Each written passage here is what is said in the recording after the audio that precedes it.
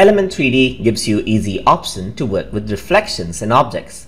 So I'm going to go into the scene setup right here, and then I'm going to work around with its reflection. So I'm going to go on to my models right here. I'm going to go into my starter pack and select an object to work with its reflectivity. So I'm going to select this billboard right here and press OK. And you can see that there are three objects, three materials inside a billboard. Poster 1, poster 2, and so forth.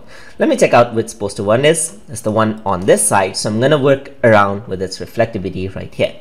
And for reflection, we need environment. So I'm going to select a more busy environment for this. This is a simple one. So I'm going to go on to my environment and I select this out, and I'm going to select one of these garden environment, press open.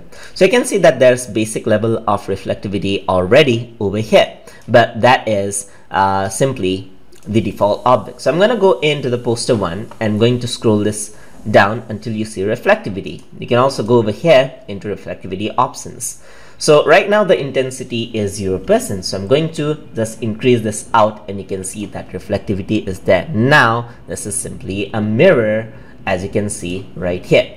You can also work around with the color of the reflectivity, so you can have a bit of a bluish tone or a whitish tone, so forth, according to what you like. So I'm going to press OK, and you can see that it is quite reflective right off the bat, just like that.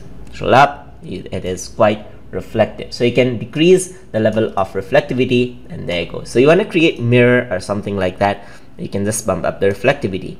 So let us apply a shiny material to all of this to have sort of a reflectivity. So I'm going to go into poster 2. I'm going to increase the level of reflectivity on this one as well. So there's a level of reflectivity, and on the billboard I'm going to increase the reflectivity as well. So I'm going to go over here on to reflectivity, increase the intensity. There's already a level of reflectivity, as you can see right here on this object right here, because it is dominated by these textures right here. So I'm just going to apply another material to this. Just click and drag and work around with that. So I'm going to work with whites. So I'm going to change the basic color, something to like a metal color right here. So I'm going to go over here onto basic color and change it to something like a metal.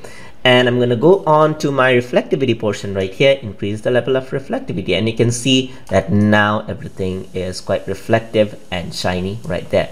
So that is how you can work with reflectivity, and once I press OK, the object will show up over here, and I can create a new camera right here, press OK, and I can just rotate it around. So I can orbit the camera around just like that, and you can see that there's shiny reflective material according to the setup we made in Element 3D plugin. So that is how you can work with reflectivity inside of Element 3D. Hope you guys learned something as always, and as always, please like, comment, share, and subscribe.